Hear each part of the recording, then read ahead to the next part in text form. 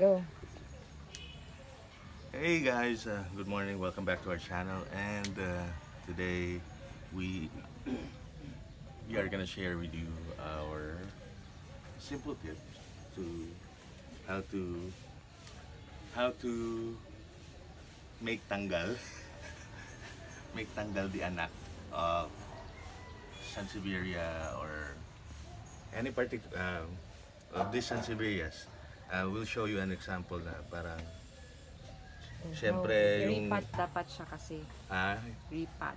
Kasi re-repot and then Tanggalin yung babies na. mga babies and itong para ma-separate siya. I know some of you guys are normally what we do is bibiyakin mo to di ba?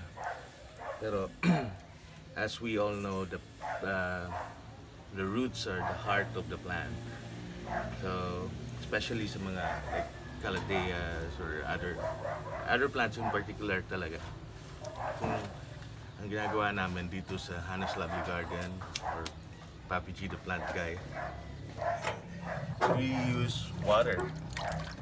So water, you'll be able to soak it muna for a few minutes, get rid of the soil, and then you'll see the beautiful structure, the root structure. Ayan, mas makikita mo yung puputulin mo, diba?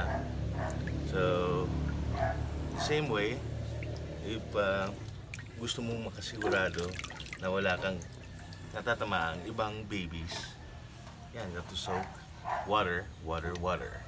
So ayan, ito ngayon is nakikita nyo,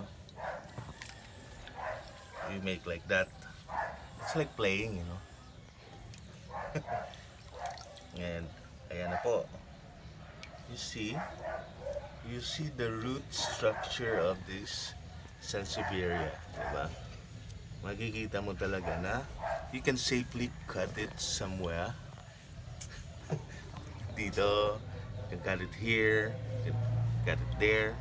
So ma-separate na siya and then repot, diba? So that's 1 minute and try this and you'll see the difference. Diba kasi makikita mo talaga yung that's a tip. And hope this video helps. Make sure to click like, share, and subscribe our channel. And happy planting, guys. Bye.